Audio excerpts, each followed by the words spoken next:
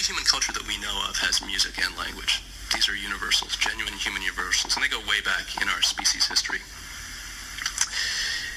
So the question of what these two things might have in common has occurred to a lot of people, and it's sort of intuitive. They both involve complex sequences that unfold in time. They're both forms of communication. It's interested philosophers, since Plato, going back over 2,000 years. Scientists, including Darwin, who wrote about possible evolutionary links between music and language in his book, The Descent of Man. And artists, including Leonard Bernstein, who gave a set of lectures at Harvard in the 70s about possible connections between the grammar of music and the grammar of language, according to Noam Chomsky's theories. So it's a persistent question, and I think it continues to draw interest from scientists today because there are just some basic, obvious similarities. For example, both music and language have rhythm, by which I mean systematic patterns of timing, accent, and grouping.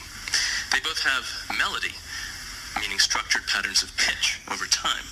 And they both have syntax, meaning discrete elements like notes or words, and principles for combining those elements into sequences. Sentences aren't just random sequences of words, and musical melodies and compositions are far from random sequences of notes. They're principles. And they both convey emotion or affect using sound. You can tell somebody's emotions from the sound of their voice, and you can get a lot of emotional information about music. Is it conveying happiness or sadness or mixed emotions or what have you? But the devil is in the details. How similar are they really when you put them under a microscope and look at them a little more closely? For example, one very characteristic feature of rhythm in the world's music is some sort of pulse, some sort of regular beat. And people often move their body to that as a basis for dance.